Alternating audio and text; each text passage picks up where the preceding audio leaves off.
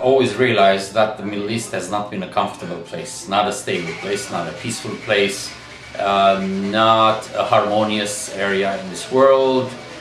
True, it is the cradle of all civilizations and many religions and so on, but we also know that in ancient history as well as modern history, times have been very difficult.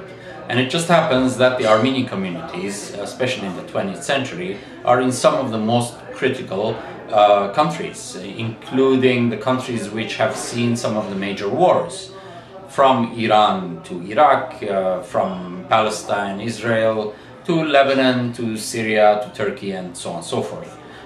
We're there. We, as an Armenian community, we always feel that after the deportations and after the genocide of the First World War, we always wished and wanted to find a home where we will enjoy not only freedom, freedom to work, freedom to keep our identity, freedom to grow, but also freedom to flourish. And the situation reminds us time and again that probably in this world we will not find such places, especially in Middle Eastern countries, that turbulence will always be part of our life.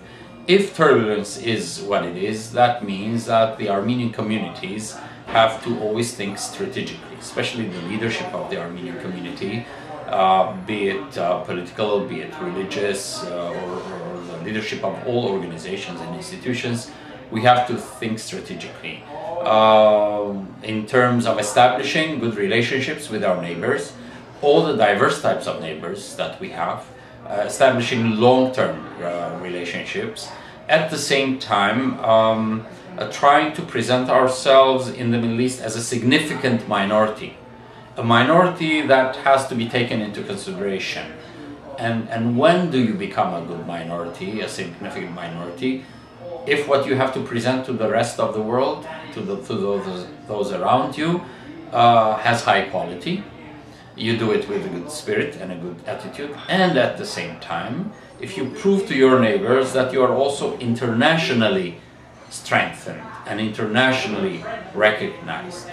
The last part of this is that the recent developments remind us that Armenia, as a republic and as a home for the Armenians, will have to play a more critical role.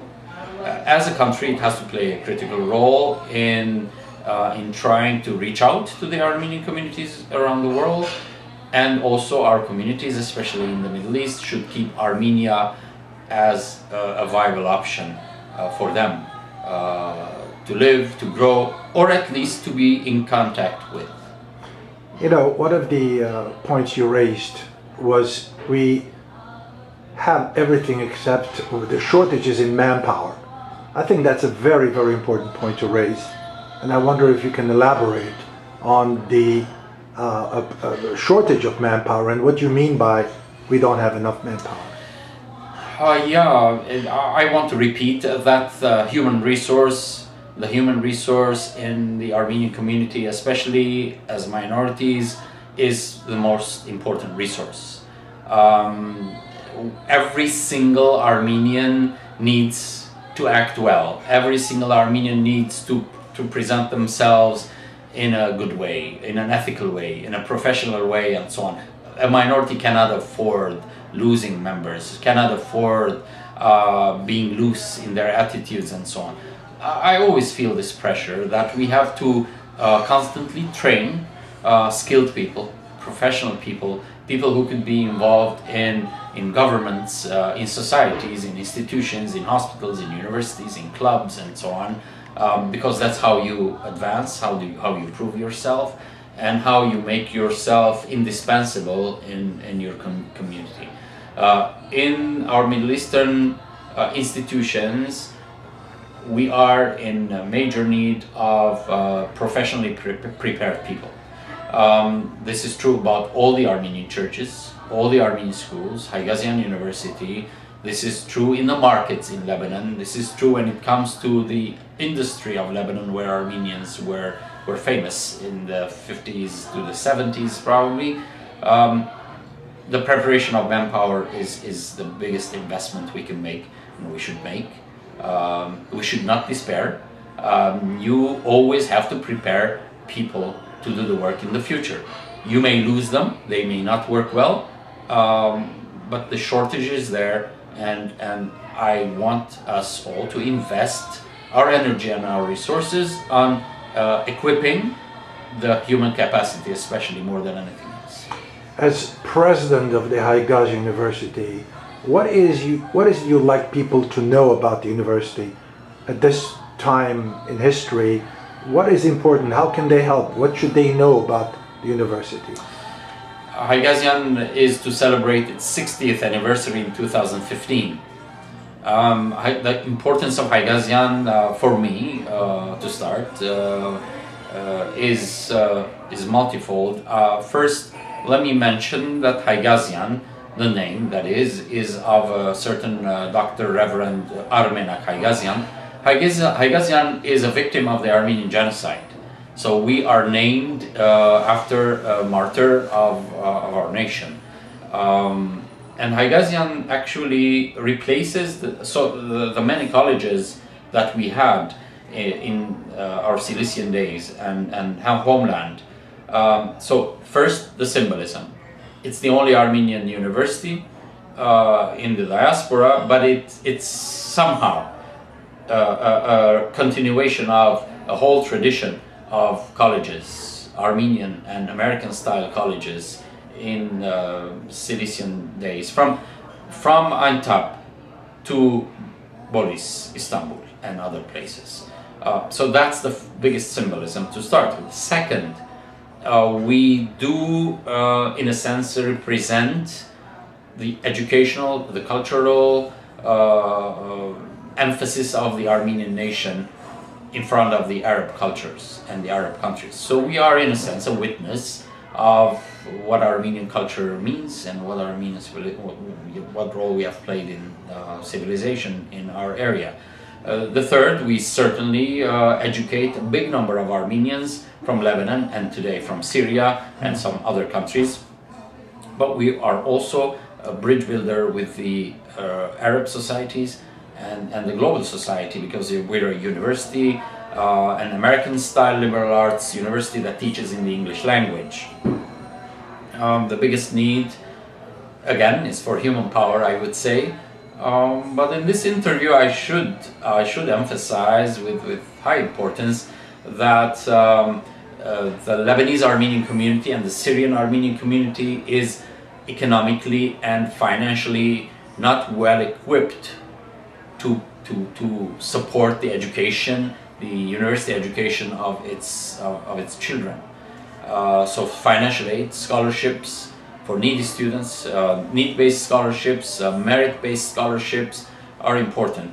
2 years ago, the Board of Trustees of Haigazian University established a new fund.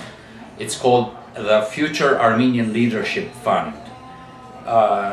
So we're trying to raise some money so that we may attract some of the brilliant Armenians from our schools, to bring them and give them to Haigazian and offer them, grant them 100% scholarship, so that they may graduate one day and serve the Armenian community and bring pride to our community. So financial aid, be it merit-based or need-based and so on, at this point is the biggest challenge that we face.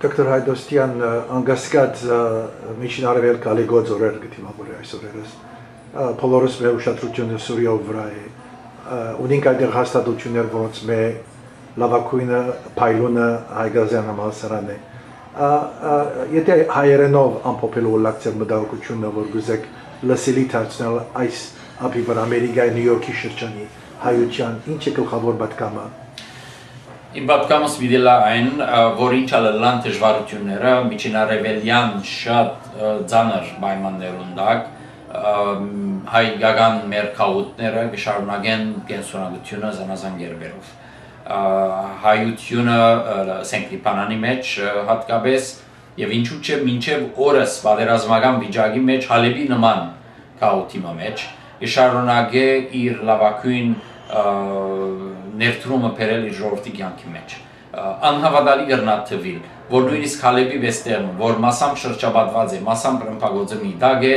այն հայկական մեր թաղերում մեջ ռագավին գշարնակվի ուսուցումը, եղեղեցին, բաշտամունքը, բադարակը, երաժշտությունը, Վարդանանցի դոնագադարությունը, Սարդարաբադի դոնագադարությունը, թերևս անհավատալի գտնեն, բայց կանոնավոր գավի մեջ ենք և ուզենք սիրենք շարունակել քաչալերել։ Կարևոր է, որ ամերիկահայ քաղուտը շարունակ է քաչալերել, նաև կորձնագեն գերբով և օգնե, որ մեր ժողովուրդը հոն պետք եղածեն ավելի ալ չհուսահատի, այսինքն իրենց հուսահատության չավելցնենք այլ պատճառներ հուսահատության։ Կալով Լիբանանին հիշեմ, որ Լիբանան ամբողջական հայկական քաղուտ է, իր զանազան գառույցներով դա գավին գշարունակե, որպես սպյուրքի բատմական վերջին, այս 20-րդ դարու հատկապես սիրտը գշարունակե իր զանազան ծառայությունները, անոնց մեջ գրթականը և մշակութայինը և եկեղեցականը հիմնական դեր կգրավեն։ Լիբանանահայությունը գետրոնական բաժիմը կվերցնեն նաև լիբանանյան տնտեսության մեջ, բայց գալով գրթության, լիբանանահայ 28 վարժարաններ գծարայեն մի քանի հազար, սական հազար աշակերտության, բայց Լիբանանը նաև հատկանշական է անով, որ Սպիրկի համալսարանը, Հaigazian համալսարանը գտնվի Լիբանանի մեջ և դարվե աճ կարձանակրե Haigazian-ը, թերևս միջին արևելքը մտակնած վիճակի մեջ մենք կտեսնենք, բայց Haigazian-ի մեջ մենք ամեն տարի ունենք ձաղգող նորություններ, ըլլան անոնք հայագիտական, ըլլան անոնք ընդհանուր գրթական մարզերու մեջ և Haigazian-ը ուսում գուտա 900 աշակերտներու, որոնց գեսեն քիչ ավելի նվազը հայեր են, ուրեմն 400 ավելի հայ ուսանողներ ունենք, որոնց դարեկան $800,000 նպաստ կդրամատրենք, այսինքն միան հայ ուսանողության դրված նպաստը դարեկան 800,000 է, որովհետև մեր ժողովրդին պետքը ավելի հոն է, այսինքն նյութական օժանդակության մեջ է։ 2015-ի 60-ամյակը մեզի համար կարևոր հանգրվամը պիտի ելլա հիշելու պատմությունը, բայց նաև պատրաստվելու ապագայի համար և ավելի ամրապնդելու Haigazian-ի ծառայությունը, թե որպես ծանոթություն, քարոզչություն ավելին պետք է ունենք Haigazian-ի համար և ինչու՞ չէ նաև օժանդակությունները ստանալ բոլոր բարերարներն, որոնք կուզեն հասնին մեզի և մեզի հետ կապվին։ 2015 թվականը գիշեք անկասկած 100-ամյակ ներծաղացմանության Սպիրկի տարածքի մեջ զանազան տեսակետներ կան, ինչպես պետք է նշվի այդ թվականը, ձեր տեսակետը ինչ է։ 2015-ը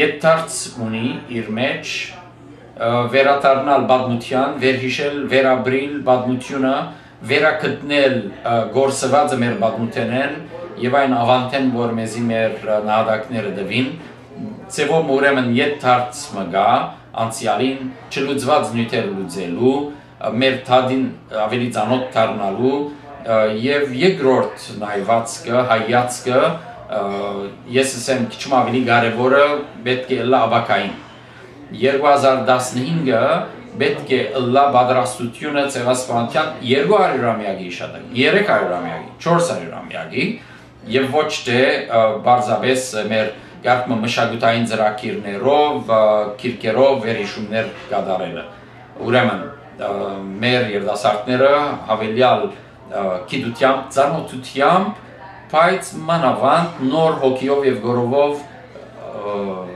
զորացնելը, զինելը կարևոր գսեբեմ, հոգինսի, որովհետև ես կարծեմ, որ դեղեցությունները չեն, որ ասկմը կբահեն, ոչ ալ պատմության ծանոթությունը, հապա պատմության դերգանքնելը, պատմության հբար դլալը և թալ ունենալու գիտակցությամբ առաջ երթալը, որովհետև մենք կարենանք հաջորդ 100-ամյակները ավելի բարվոք կերպով դոնել կամ հիշել, նշել, ցավալին միացնել նորանոր հաջողություններու հետ, ինչու՞ չէ նաև դոնել Հայաստանի Հանրապետությունը, այսօրվան ազատությունը, Արցախի անկախությունը և մնացյալ դոները, որ մենք կրնանք դոնել որպես պատասխան ցեղասպանության մեր աղետներուն, ցեղասպանության և դեղահանության ոճիրներուն, այսօր պատասխանը պետք է տրավեստան կորմը։